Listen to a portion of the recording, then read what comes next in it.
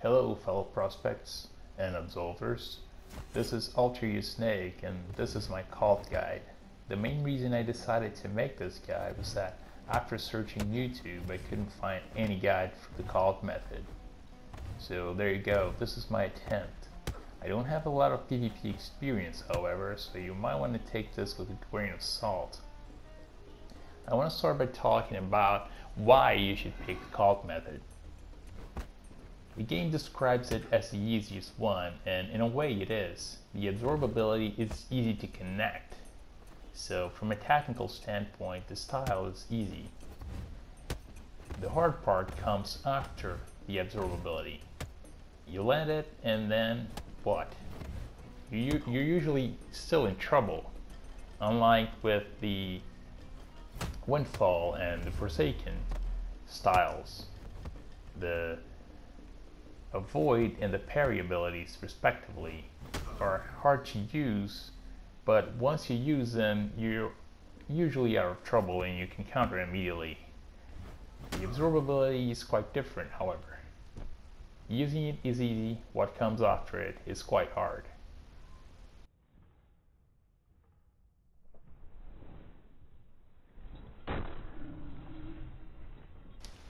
What you do after absorbing is one of the things that makes the Khalt method what I'd like to call the most tactical style. The other element that makes it tactical is that there are some incentives to use heavy armor. Heavy armor slows your stamina regen quite a bit. And that means that you need to take some breaks, like take a backstab and walk back for a while to recover your stamina quite slowly.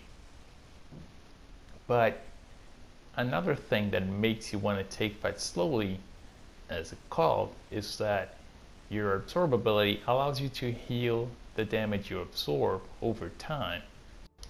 So since you need to wait for the healing, you might as well wait for your stamina recovery.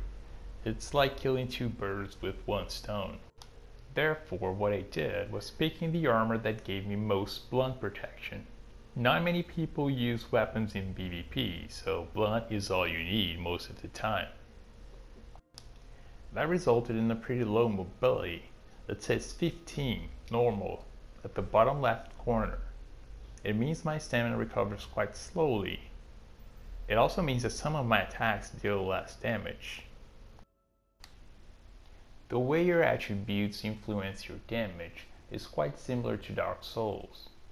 Except instead of each weapon having its own scaling, in Absolver, each attack has its own scaling. You can see here that I picked attacks that mostly have scaling with strength. You can see the Light-Breaker has a scaling of S with strength, whereas the jab actually scales quite a bit with mobility, B.